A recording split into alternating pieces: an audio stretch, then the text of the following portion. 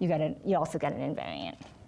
So there's lots of different, so the point is there's lots of different algebraic modifications you can do, and as long as you're doing something sensible, well, you're going to get out a non-invariant.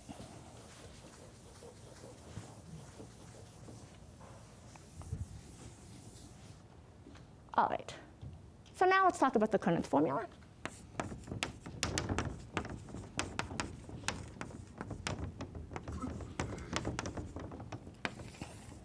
Great. And so the Coninth formula is much like the Coninth formula for three manifolds.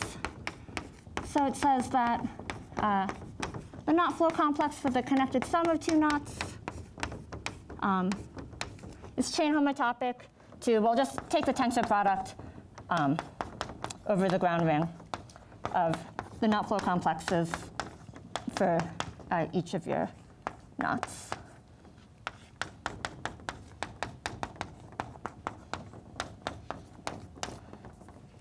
Right, and you can sort of, if you want to work with any of the simpler flavors that are over some simpler ring, you just take the tensor product over whatever ring you're working with. You can just check that algebraically. That follows through.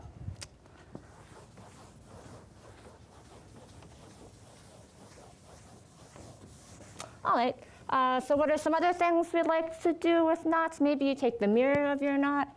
So say if this is K, take the mirror of K. So that's just reversing the orientation of S3. So in terms of a diagram, that's just changing all the signs of all of the crossings. Great. And the knot flow complex behaves nicely under mirroring.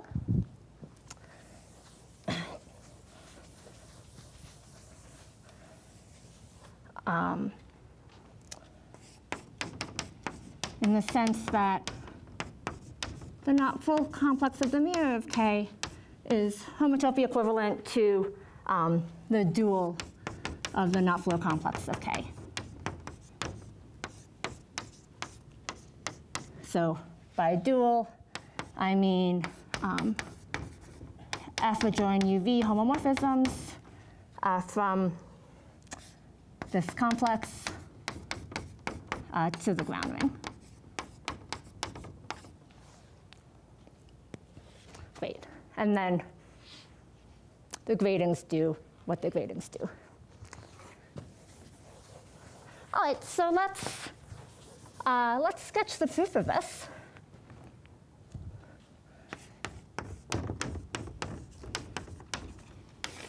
So let's suppose that H is a Heegaard diagram for K.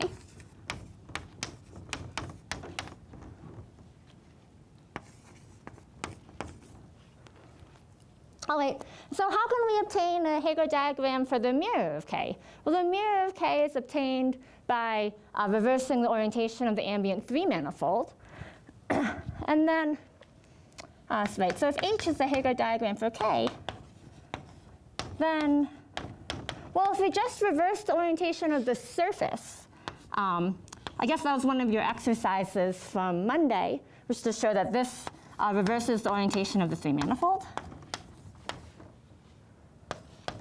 So this is a Heegaard diagram for minus K. Because reversing orientation here reverses the orientation of S3. All right, so now we have two Heegaard diagrams that are very closely related. So in particular, there's a canonical identification between the generators of the chain complex associated to this diagram and the one associated to this one. So we have a canonical identification between the generators of CFK of H and CFK of H prime, right? But now notice we changed the orientation of sigma. So that's going to change the orientation of sim G of sigma. And so now, if you think about what happens, right? So remember, we were counting these disks from X to Y. And we required our disks to sort of see alpha on the right and beta on the left.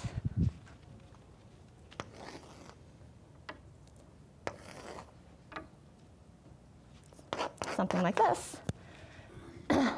Right, so if we saw a disk from x to y in CFK of h, well, if you reverse the orientation of sigma, now in CFK of h prime, this is going to be a disk going the other direction, from y to x.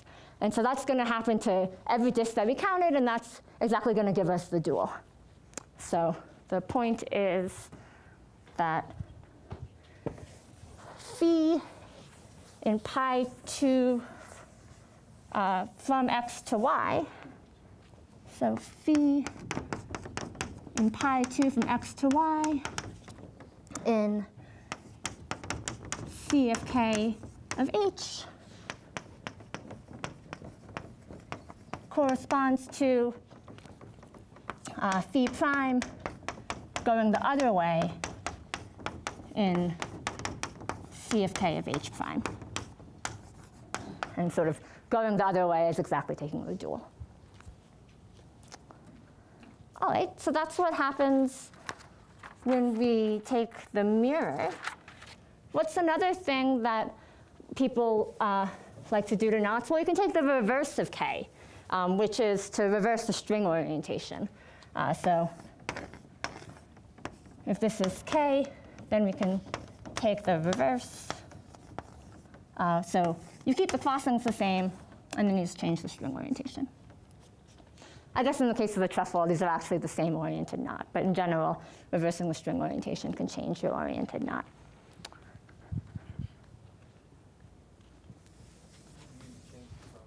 I did not mean to change. Oh, no. I didn't mean to change the crossings. Thanks.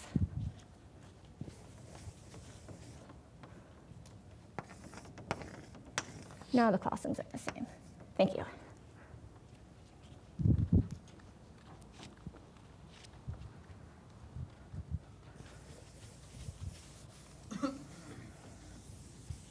Okay, so now let's, what does this do to the knot flow complex? And in fact, it does nothing. So knot flow homology does not see the string orientation.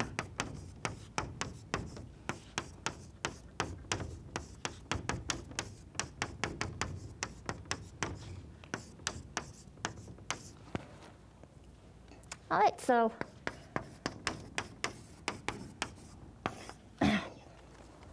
let's sketch the proof. So suppose we have a Heegaard diagram for k.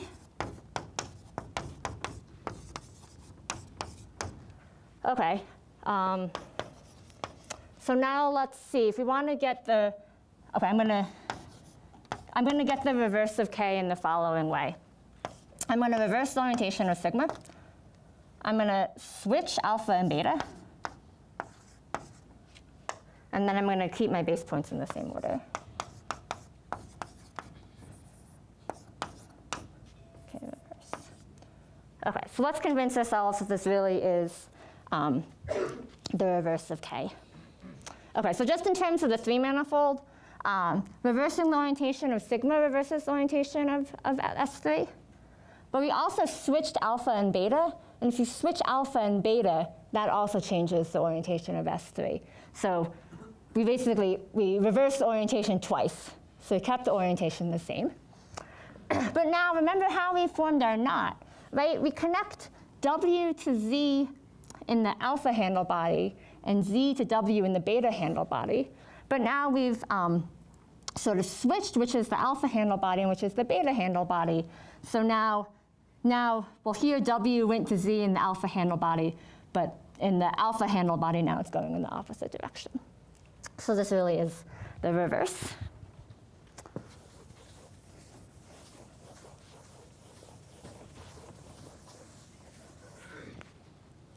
Okay. And so now, well, just as before in the case of mirroring, there's a canonical identification between the generators. And now also, in fact, that identification doesn't just identify the generators, it actually also identifies the differential. Because, well, we reversed the orientation of sigma, but we also switch the alphas and betas, right? So if you have something, so the point is, if you saw a disk like this,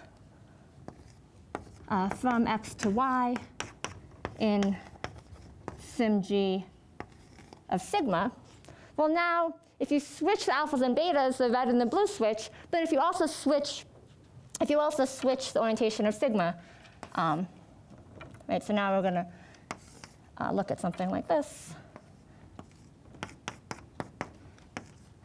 In sim G of minus sigma. And so sort of those two switchings sort of cancel out. And so we get a canonical identification between the two chain complexes.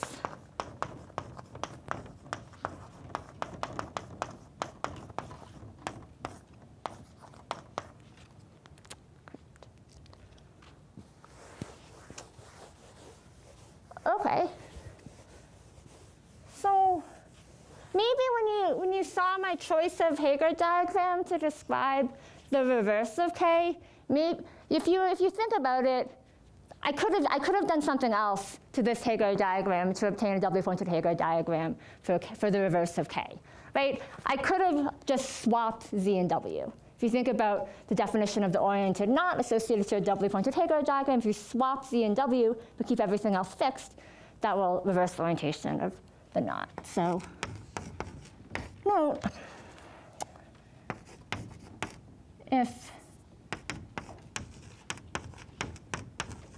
this is a Heegaard diagram for K, well, if I just swap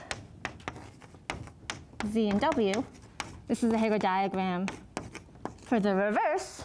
So we know from over here that the chain complex associated to the reverse is homotopy equivalent to the chain complex for K. So in particular, well, right, W sort of tells us what to do with the variable U, and Z tells us what to do with the variable V. So what does this observation tell us? This tells us that the chain complex is symmetric under switching U and V. So it's symmetric up to chain homotopy equivalence under switching U and V. So.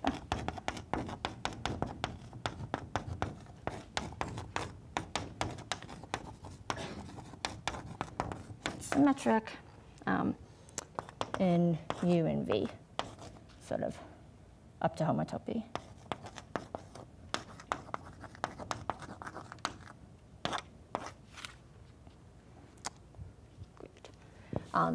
So if you look back to our computation for the trefoil, you can see that indeed is true. If you reverse the roles of U and V, then you also need to sort of reverse the U and V gradings appropriately, but you'll get back the same chain complex.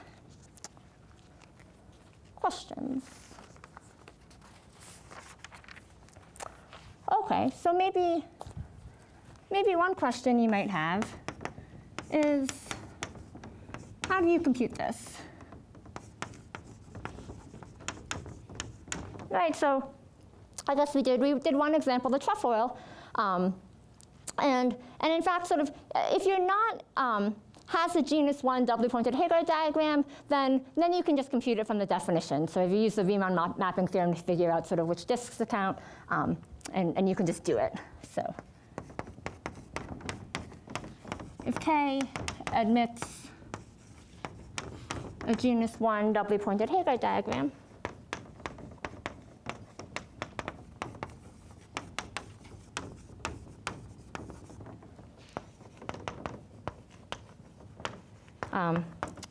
you can compute this directly.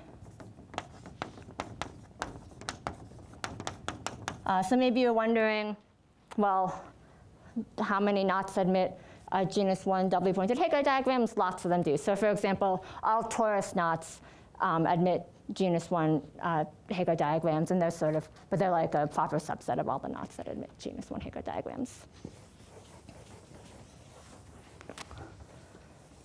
Okay, but, well, there's also lots of knots that don't admit genus 1 Heegaard diagrams. How might you hope to compute the knot flow homology for those knots? So one way is via something called a grid diagram. So these are defined by Manifolds, Ozsv, Sarkar, and also Manifolds, Ozsv, Szabo, and Thurston.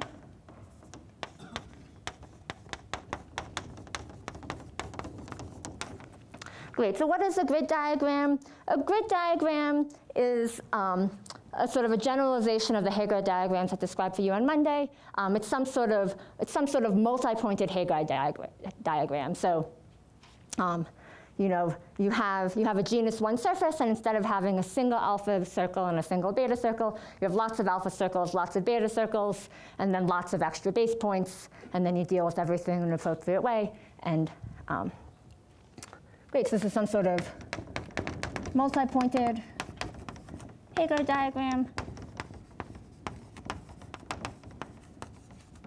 And the advantage of grid diagrams is that things become entirely combinatorial. So it's combinatorial, which is great. You can tell a computer to do it. The downside is that the chain complexes that you get are very large. So you have large chain complexes.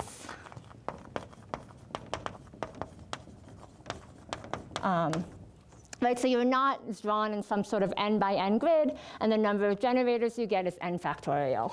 So you have n factorial generators for an n by n grid. And so for example, for the trefoil, you need a 5 by 5 grid. So that's already 120 generators. And then for the figure 8, you actually need a 6 by 6 grid. And then it just gets worse from there.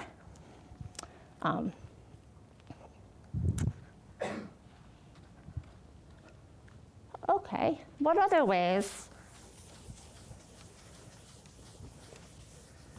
What other ways are there to compute knot flow homology? So there's a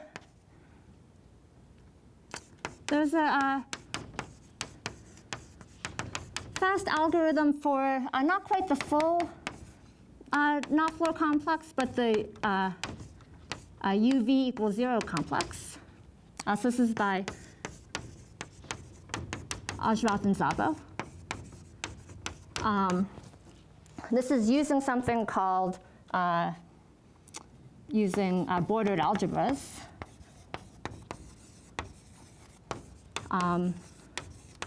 Maybe the caveat, one caveat is, I guess I better put quotes around this, because what's currently available is they define some other knot invariant that they conjecture is equivalent to this, and they will prove that it's equivalent, but sort of right now what's written down is that it's conjecturally equivalent to this, and that invariant that's conjecturally equivalent to this, they can compute pretty quickly. And in fact, there's a program on Zoltan's website.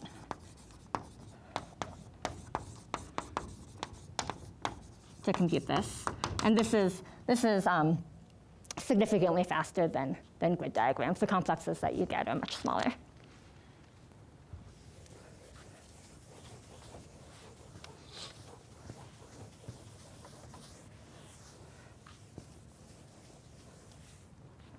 Okay, so those are sort of the algorithms for computing this. But for other families of knots, you can actually deduce what the knot flow complex is from simpler invariants. So for example, the knot flow complex of K for K alternating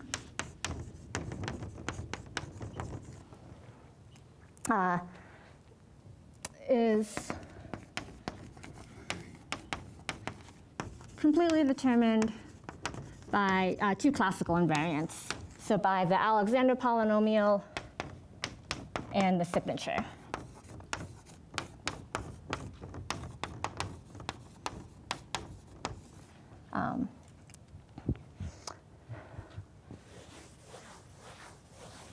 So in fact, for HFK hat, the statement is quite simple. So remember, HFK hat is a bigraded vector space whose graded Euler characteristic is the Alexander polynomial.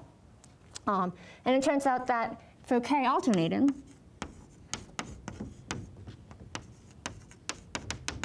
HFK hat is supported on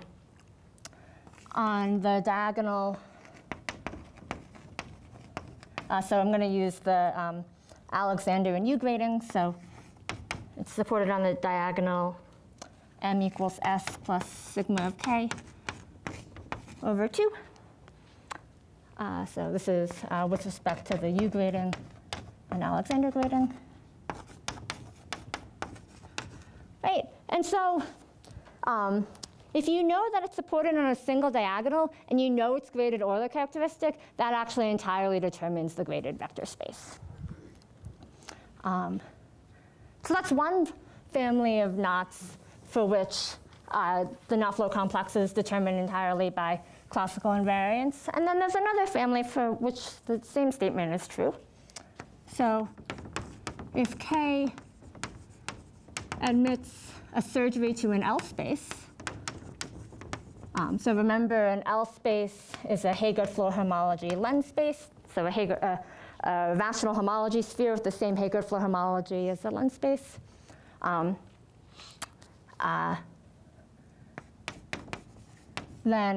it turns out that the knot flow complex is entirely determined by the Alexander polynomial.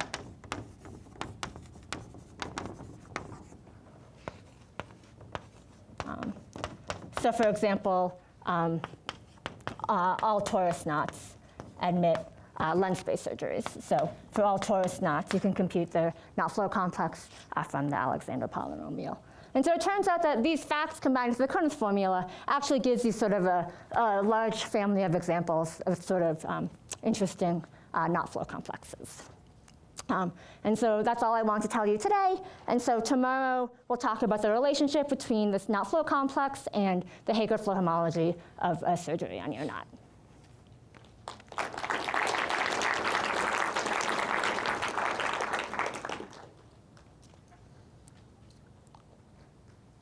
Questions? Yes? Can you say a little bit about what bordered algebras are? Oh, yes. OK, so there's something called bordered Floer homology, which is an invariant of three manifolds with boundary. And it has the property, right? So, it's an invariant of three manifolds with a parametrized boundary. And so if you want to, and then it has the nice feature that if you want to get to glue together two three manifolds with boundary to get a closed three manifold, you take some appropriate tensor product of the bordered invariant, and that recovers the Heegaard Floer homology of the closed three manifold.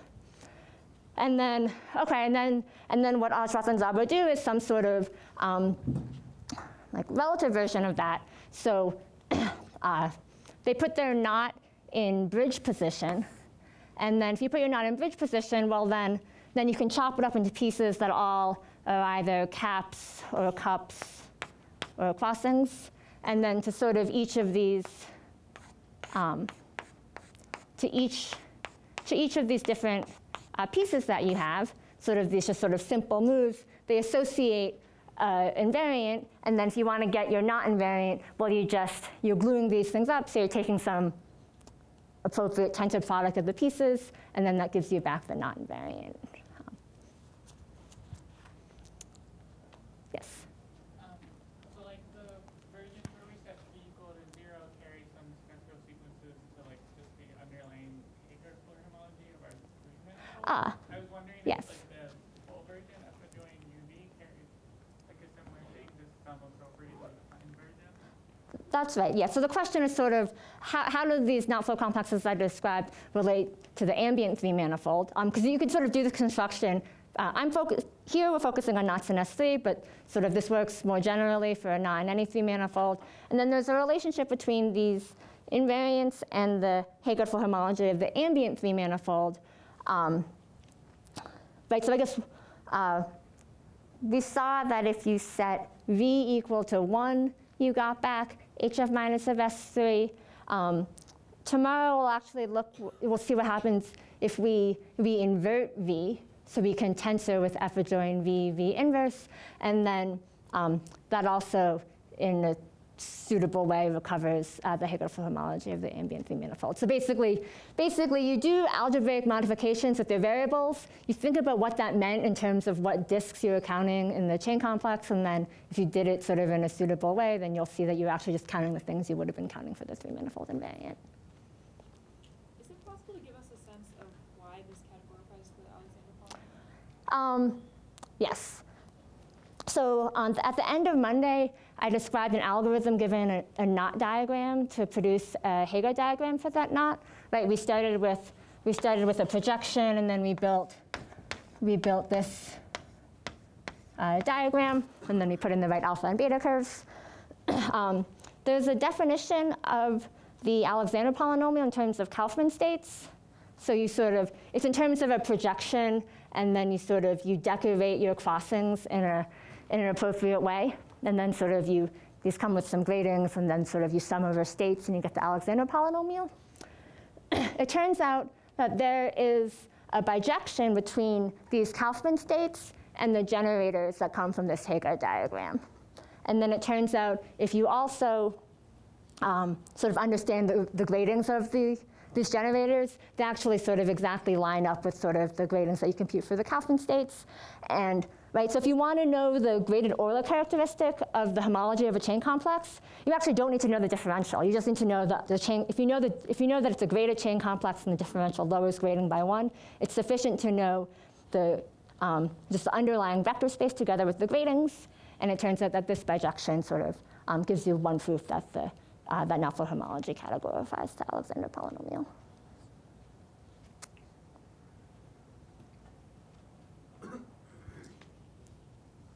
No other questions? Yes. Can I say that all concordance invariants come from Knot Floer homology have the same information, its signature? Oh, do all concordance invariants coming from Knot Floer homology has the same information as signature? The answer is emphatically no.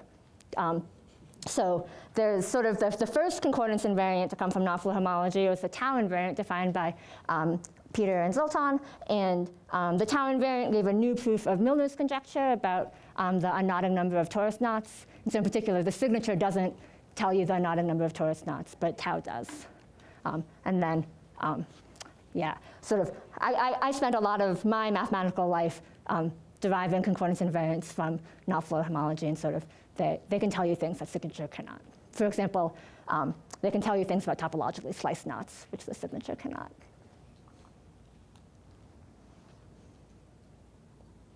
All right. Thanks.